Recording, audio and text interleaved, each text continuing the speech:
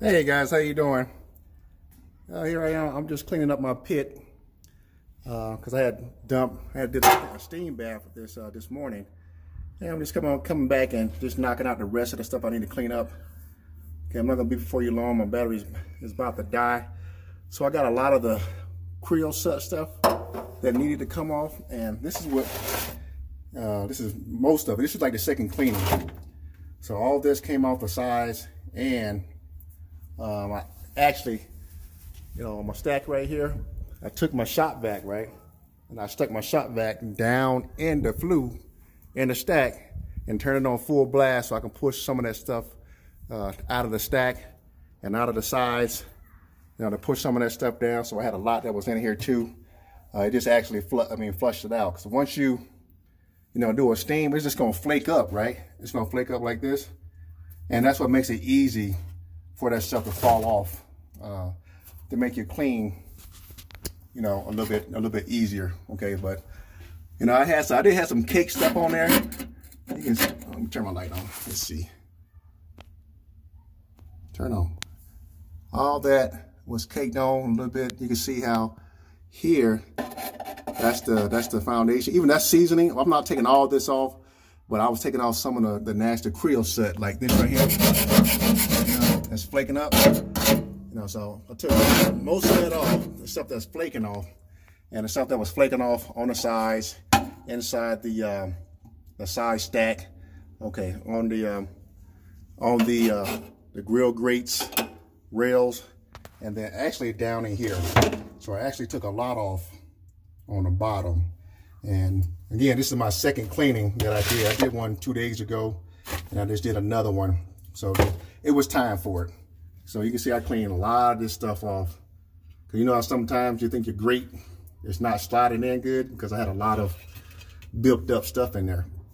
And then my doors, once you flake it off, once you do a steam, it just comes off nice and easy. And then, see, I like that right there.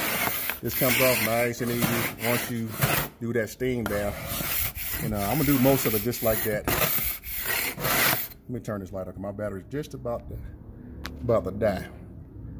Okay, let's see. There we go. So I'm gonna take all this off, all the way down.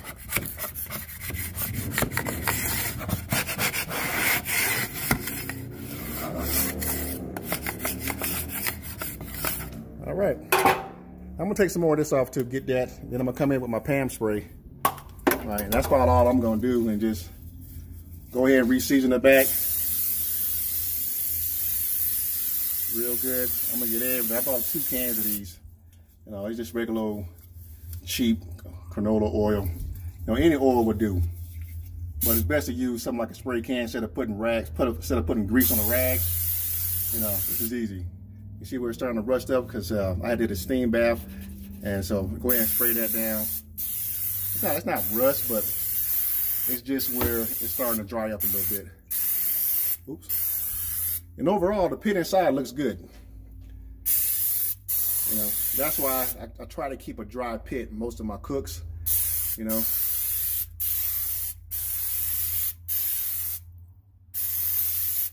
All right. I'm gonna come back and do the rest in just a minute, but I just wanna let you guys see that. Then I'm gonna come in and do the door again. But I'm gonna take this off too. Uh-oh, what happened? I'm gonna take all that black stuff off too and take it down to the base. All right, guys, so every now and then you gotta do a steam bath. And how I do my steam bath, okay, I do leave my grates in. Is it kind of fuzzy? It looks fuzzy. Hold on a second. I think that spray got on my lens. Yeah, there we go, I think.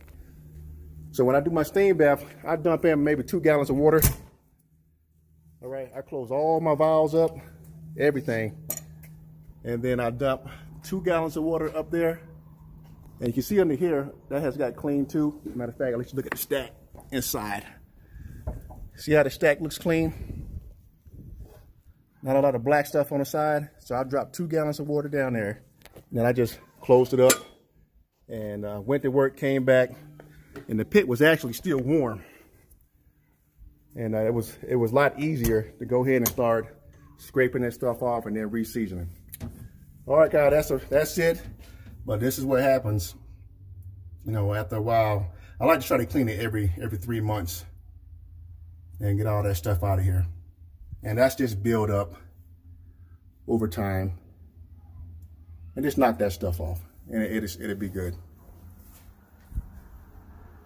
All right, guys, gotta go. Hey, God bless. And it's supposed to snow tonight, about 4 or 5 inches tonight. So I'm not really sure if I'm gonna be smoking tonight. So we'll see though. All right, God bless, and we'll talk to you later.